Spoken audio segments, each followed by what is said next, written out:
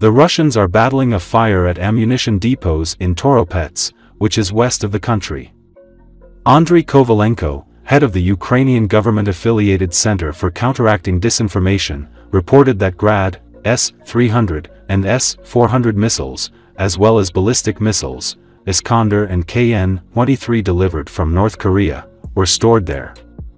In a large depot in the city of Toropets in the Tver region, the Russians stored Grad, S-300, and S-400 missiles, as well as Iskander ballistic missiles. They also began accumulating North Korean KN-23 supplies there, Kovalenko wrote on Telegram after the fire broke out. Russia and North Korea signed a new agreement in June in which North Korean leader Kim Jong-un pledged his full support for Russia's war in Ukraine, and the two countries pledged to provide each other with military assistance in the event of an attack on either country.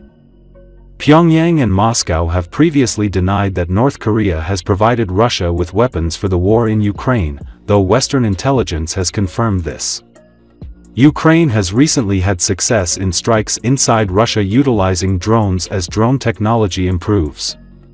Ukraine's drone attack succeeded in wiping off the face of the earth a major Russian weapons depot in the Tver region, Ukrainian intelligence sources said. Sources in Ukraine's SBU security service told the Kiev Independent that an extremely powerful detonation began at the Russian Defense Ministry's warehouse in Toropets following a drone strike. The depot is believed to have housed Iskander and Tochka-U tactical missile systems, guided aerial bombs and artillery ammunition. According to the official, the depot also housed North Korean KN-23 short-range ballistic missiles. Among the destroyed ammunition were North Korean KN-23 short-range ballistic missiles, another official, in Ukraine's intelligence office, told Associated Press.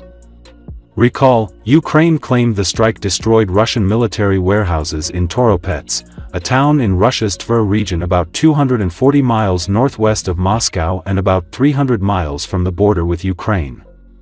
The attack was carried out by Ukraine's security service, along with Ukraine's intelligence and special operations forces, a Kiev security official told the Associated Press.